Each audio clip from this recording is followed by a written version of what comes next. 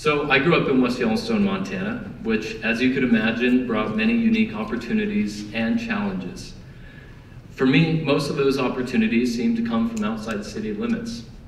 And that was cross-country skiing, backcountry snowmobiling, and of course, hanging out with bison. One of those challenges, however, was a love-hate relationship with dairy and junk food.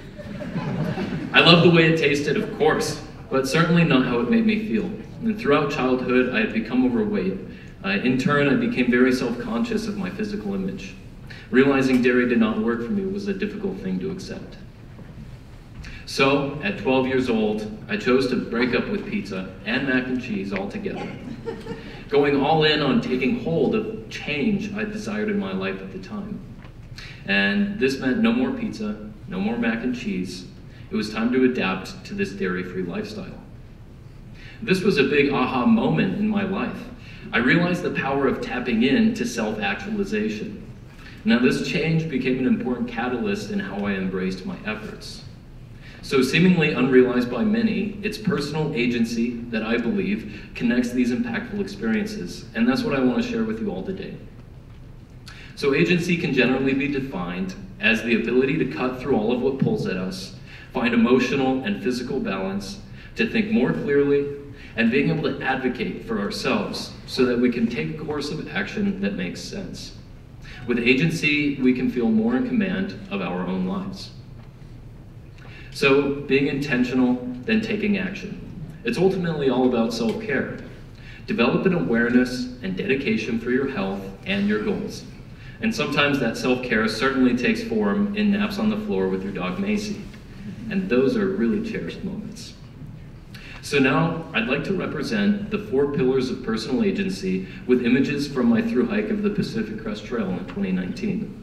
The PCT is a long-distance hiking trail that spans from Mexico to Canada throughout the wilderness of California, Oregon, and Washington. In total, it took me 142 days to hike from border to border. So the first pillar is forethought. This is deciding to take on the challenge, thinking ahead, setting goals, and making plans. For me, it was establishing a gear list, doing the route planning, and developing a resupply strategy so that I could sustain myself while out on the trail. Implementation is next, and this is taking those first steps, enacting plans, and persisting towards success. My journey on the PCT began at the US-Mexico border, and even though Canada seemed like an impossible distance away from me when I started, all I needed to do was put one foot in front of the other and do that over and over again. So self-management, this is taking care of yourself, dealing with emotions and stress, and maintaining good health to sustain these efforts. Thru hiking inherently puts quite a strain on the body and the mind amid these hard days. And this reminds me of the importance in nourishing the mind's strength and ability to pivot when necessary. Lastly, we have learning and adapting. And this is monitoring progress, rethinking strategies and tactics, and making effective adjustments. Thru hiking is full of planning, and as with life, everything can change in an instant, making those well-laid plans now irrelevant. Remember not to put too much faith in expectation. So fast forward to 2021, I decided to start pursuing a degree in mechanical engineering at MSU. I didn't know where the path would lead me, but I knew I could do hard things when I put in the work. And my high school experience did not prepare me for a degree in STEM, so I was quite nervous in how I would tackle what felt like PCT 2.0. With acceptance of my shortcomings and grit to persevere, I adapted. I now have developed a love for STEM, and specifically mathematics, contrary to what you might feel. So I would like to apply the concept of agency to an analogy I made with math. Now don't go running for those doors just yet. You don't need to get the math here to get what I'm trying to convey. So introduce the sine wave. This represents the pattern in life which feels oscillatory. It's full of peaks and valleys, and it's easy to get stuck in this pattern because the high point can shield us from acknowledging the lows that will come again. So I think we should try and change this. So in mathematics, we have a tool called the U substitution in order to solve complex equations.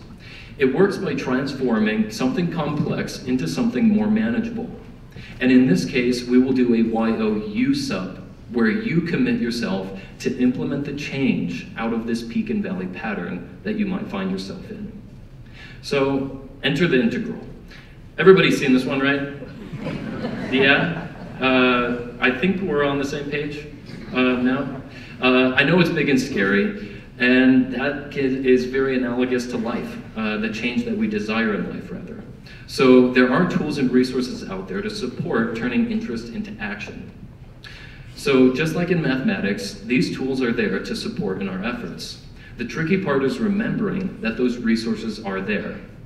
With dedication and hard work, a solution can be found, even when the path getting there seems foggy. Now, even that solution seems unclear, so let's plot this thing to change our perspective. Aha, an exponential curve. We see now that we have broken out of the oscillatory sine wave, the peak and valley pattern, and have an exponential growth opportunity in front of us.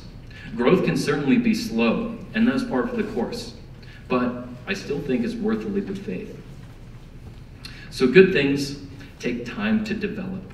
So slow growth is inevitable a lot of the time. We can never expect things to change immediately. With perseverance, change will happen, and your growth opportunity is limited only by your mind and your willingness to put in the work or not. And of course, you need to honor yourself for where you are. As with hiking, you need to find a pace that makes this journey sustainable. It's a long road. So I believe that today is the day, and this moment is the perfect moment. Happy Valentine's Day. Whether alone or with a loved one, I wish you all a beautiful journey. Thank you very much.